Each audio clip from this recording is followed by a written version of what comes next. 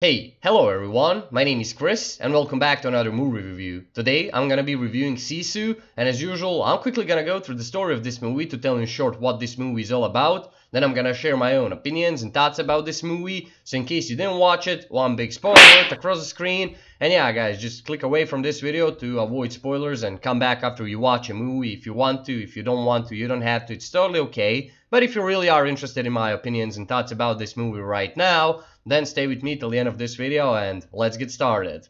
Alright guys, Sisu is a movie that's been released in 2022 and this is action type of a movie. Story of the movie is set in 1944 during the World War II, where Nazi forces are retreating from the Finland, and we follow the story of this old man that's obviously been in war, and he decided to leave all that life behind him and find something else to do in life, and just got away from all the violence and, trauma and everything. And he's actually a gold miner, and at the beginning of the movie he finds a pretty huge rock of gold, and he decides to take that gold and take it to the city to get the money for it or whatever. And that's pretty much where the entire story of this movie starts and where the entire action starts. So he puts all that gold on his horse and he's moving towards the town, and on his way he meets the convoy of Nazis, and first they let him go because they tell him like he's moving towards the death anyway, because they're coming from the way where they killed everyone, where everything is burning and all that, and he's just riding on the horse towards that way. And there is this tank commander, which is the commander of that entire convoy unit or whatever, and he's the main villain in this movie. So he first lets him go, and then after some time he runs into another group of Nazis that are also part of that convoy, but they were left behind because their truck broke or something. And they make him get off the horse, and they realize that he's carrying gold that is very obviously valuable, and there is a bunch of gold. So they go like, alright, we're rich boys, and they try to kill this old man, but they fail terribly. He fucks them all up, he kills them all, and he takes his gold. So he pretty much just defended himself because they wanted to rob him and kill him.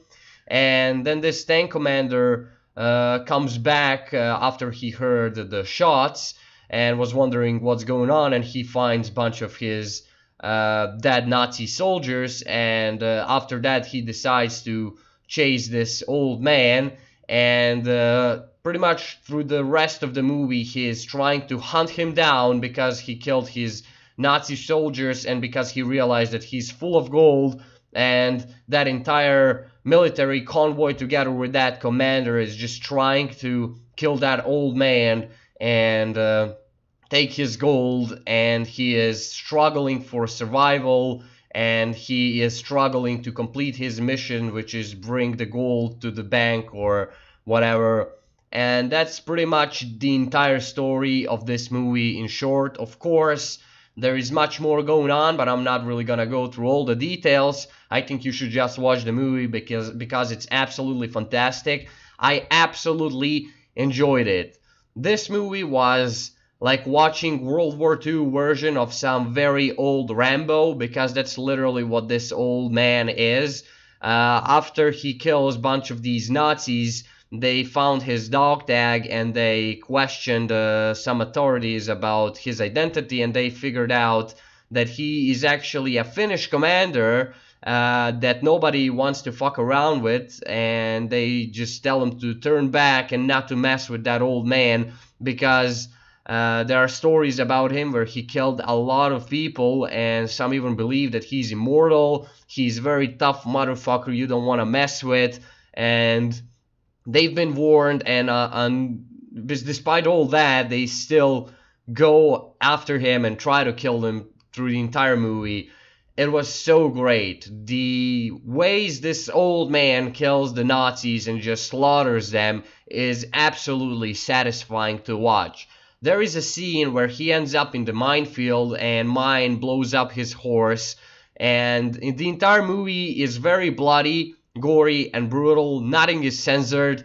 you can literally see all the blood, guts, and body parts flying around the screen, which was something extremely satisfying for me to watch. I really absolutely enjoyed it, and I really like the minefield scene where he just takes the mines and throws them at the Nazis and blows them up.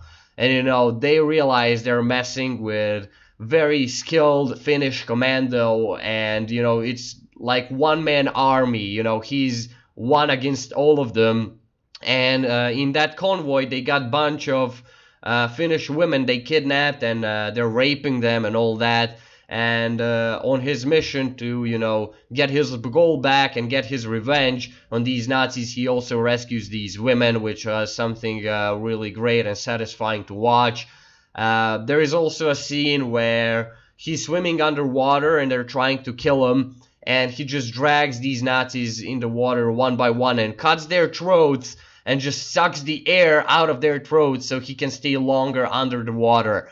That shit was badass. I especially love the scene where he gets injured really badly. Through the entire movie, he suffers extremely brutal physical injuries, and they're almost inhumane and insurvivable. And I'm not saying this movie is realistic. If you're expecting something realistic to see in this movie, then don't watch this movie, because this movie is extremely unrealistic. You know, this guy survives things that are almost impossible for a human being to survive, but that's exactly what makes this movie so badass and so fun to watch. You're just watching one old indestructible man patching his wounds through the movie. There is a scene where he just grabs some old rusty wire and, you know, stitches himself up, and, you know, he disinfects the wound with the gasoline. And they even hang him at one point in the movie, and he still finds a way to survive that. And I really love the part where the old Nazis started to fear him. At one point, they had him at gunpoint, and they just got off the bike and ran off because they started to believe he's immortal. And they're like, we cannot kill him. We better fucking run. I absolutely loved all the sequences in this movie. These were some of the greatest moments that will stick with me for definitely a lot of time. When I was going to watch this movie, I honestly didn't expect that much, but damn, this movie was a lot of fun. There is a lot of brutal combat with guns, with cold weapons, hand-to-hand combat, all kinds of stuff. Action is on point. Again, it's pretty unrealistic. It gets even ridiculous at some points, but that's not why you want to watch this movie. The reason you want to watch this movie is just simply because you want to see an old man slaughtering Nazis in the most brutal ways possible and delivering some good old justice, and that's it. That's the entire point of this movie, and it was very well done. I really enjoyed all the movie shots. The camera angles were so steady. You can follow up everything that's going on the screen. What I absolutely love about the main character is that he doesn't speak almost a single word through the entire movie. He says some word to his dog at one point in the movie, and then he talks to the bank keeper at the end when he delivers that gold, and that's it. Simply, almost a single word was told by the main character in this movie, and yet he's such a badass. It was so enjoyable to watch. Definitely, if you are into action movies and if you're a fan of World War II, I definitely recommend you to check this movie out. They combined World War II with some really good action, unrealistic one, but very satisfying and fun to watch action. So I definitely recommend you to check out Sisu. You're not gonna regret it. It's a great movie. I really enjoyed it, and honestly, I would love to even see some sequels to this movie, or maybe some prequels about maybe this old man when he was young and, you know, what he did in the army. You know, I think there is more material for this kind of movie.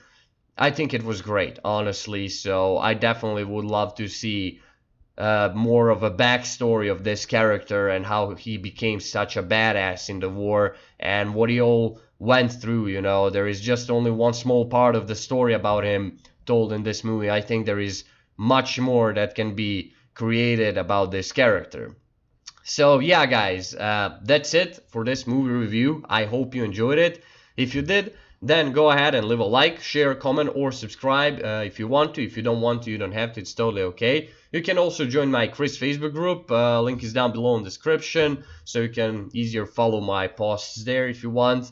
And yeah, guys, thank you for watching. I appreciate all of your support and everything you've done for me and my channel so far. You're amazing. I love you, and I'll definitely see you in the next videos. Chris out.